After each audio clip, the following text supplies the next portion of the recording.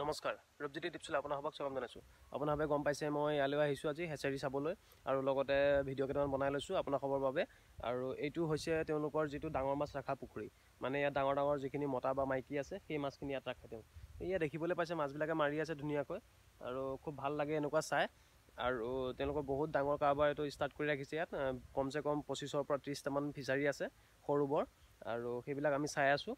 আৰু ইয়াতে দেখিবলৈ পোৱা গৈছে যেন বহুত ডাঙৰ ডাঙৰ মাছ আছে, প্ৰায় 1 কেজি ওপৰতে বুলি কৈছে চব। আৰু ইয়াৰ পৰা তেওঁলোকে যিটো কণীৰ পৰা মাছ, সেই মাছটো ইয়াৰ পৰা তেওঁলোকে উঠাই নি পেলাই বেজী মাৰি তাৰ পৰা কণী উলিয়াই হেচাৰিত দিয়ে। আৰু সেয়া আপোনালোকে দেখিবলৈ পাইছে মাছবিলাকে খেলি আছে। আৰু মই সুধিছিলোঁ যেন এই ৰঙা চামনিত যে পৰিছে ইয়াৰ পৰা কিবা প্ৰব্লেম হ'ব নেকি, বা তেওঁলোকে কৈছে যেন ইয়াৰ পৰা একো প্ৰব্লেম নাই, যিহেতু বহুত দিন জাল মৰা নাই সেইবাবে হৈছে, আৰু জাল মাৰিলে এইবিলাক নাইকিয়া হৈ যায়, ইমান প্ৰব্লেম নাই। অক্সিজেনৰ অলপ অভাৱ হ'লে অলপ মানুহ নমাই দিয়ে, হুৰাই দিয়ে, ধুনীয়াকৈ চাফা হৈ যায়, ইমান প্ৰব্লেম নাই। যিহেতু বেছিকৈ হোৱা নাই, বেছিকৈ হ'লে আপোনালোকে নেটিং কৰিব জাল মাৰি, তেতিয়া পানীটো চাফা হৈ যাব।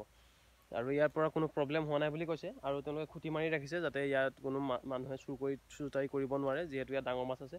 ইয়াত দেখিছে খুব ধুনীয়াকৈ মাৰি আছে।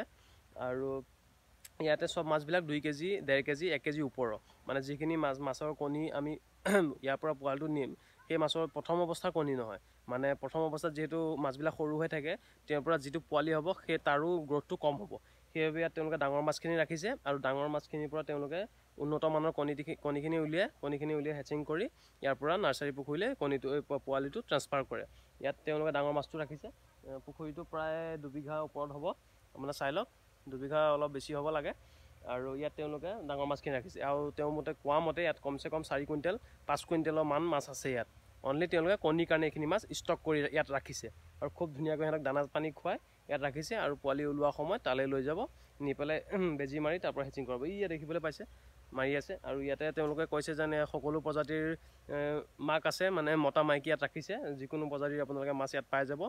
Silver cup, common cup, grass cup, ঢেকেৰা, যি বিচাৰে আপোনালোকে ইয়াত পাই যাব।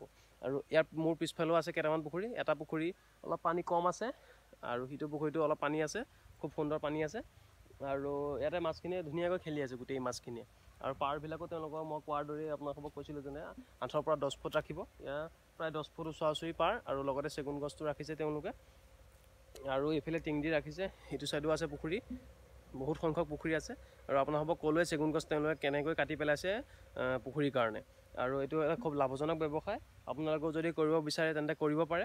আৰু যদি ষ্টক কৰি আপুনি মাছ ৰাখিব পাৰে, ডাঙৰ মাছটো, তেন্তে এনেকৈ ৰাখিব পাৰে। আৰু যদি আপুনি অনলি ৰেয়াৰিং পুখুৰী খুলিম বুলি ভাবিছে, তেন্তে ৰেয়াৰিঙৰ কাৰণে আপুনি ইয়াৰ পৰা পোনা নিব পাৰিব। ইয়াতে সুন্দৰ সুন্দৰ পোনা মাছ পোৱা যায়।